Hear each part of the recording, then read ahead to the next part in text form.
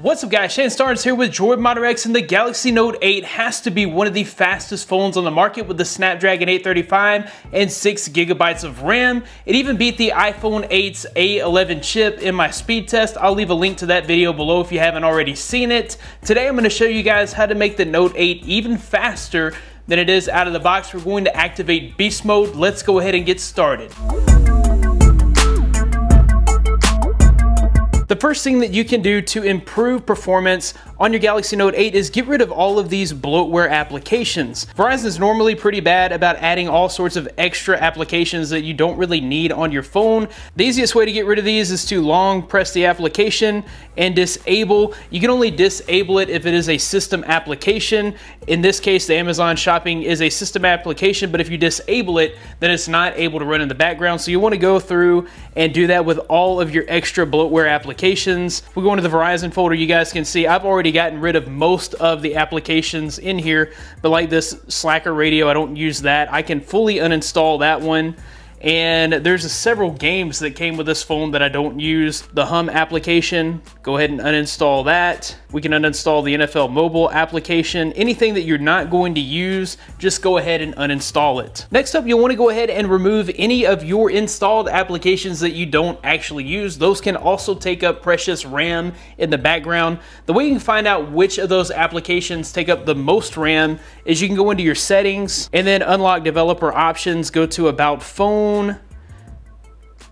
go to the build number and tap on that 7 times until developer options are unlocked. Go into developer options, then you can go into running services, and this is going to show you all of the applications that are running in the background. So I've installed this subscriber count to keep up with my subscribers. Even though I'm not currently using the application, it's taking up 190 megabytes of RAM. That's really hogging up a bunch of the RAM. You can choose to stop the app, and it'll probably just pick back up in the background, or you can find any of these applications and just uninstall them. While you're in developer options, there's one more setting that we can change to make our phone a little faster. If we go down to our animations, you can actually set these animations to half, or you can turn them all the way off, and that's going to make your phone feel a lot faster. So the animations that you get going from, say, the settings back to home, that animation takes time, and if you turn it off or reduce the time that it takes, it can make your phone feel a whole lot faster. So we'll go ahead and change our window animation scale to half.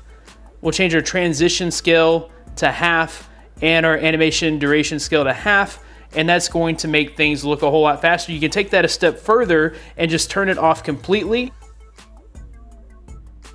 You'll see that going between screens takes virtually no time at all, just makes it feel so much faster. The next optimization may seem a little counterintuitive. We're going to reduce the resolution of the display. To power a quad HD display takes more resources and is more resource intensive on your phone, and you really notice the difference in battery life, not so much performance. You will notice a slight difference in performance when you change it to a lower resolution. So the way you would do that is jump back into your settings, go to display,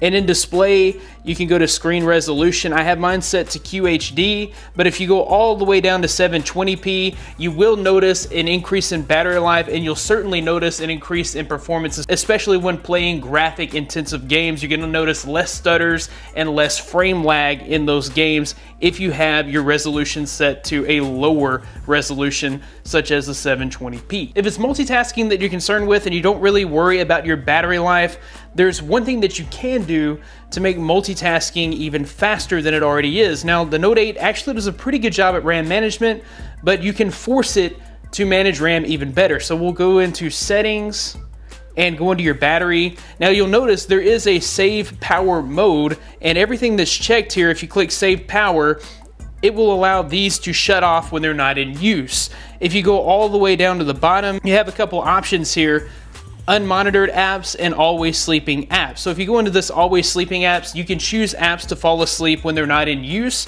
and they do that all the time. Samsung never has them open in the background so that they can't drain your battery. On the flip side, you can go to where it says unmonitored apps, and then you can add applications into this panel and they will never be shut down in the background. So no matter how much battery they're using, they will always be available for you in the background. That way, if you switch out of the app, come back to it, it'll always be where you left off, and it won't shut down and have to be rebooted from scratch. Nothing quite helps performance like resetting your phone, but if you're like me, you never reset your phone. You just plug it up at the end of the day to charge, and then you take it off the charger when you wake up in the morning and go about your day. Restarting your phone ever so often really can help to improve performance. These few things should help you to get even better performance out of the Galaxy Note 8. If you liked the video, be sure to give it a big thumbs up. Subscribe to this channel for more content like this in the future. You can find more of me at droidmodderx.com. Follow me on Twitter at droidmodderx. Thanks guys for watching. Be blessed. I'll see you in the next one.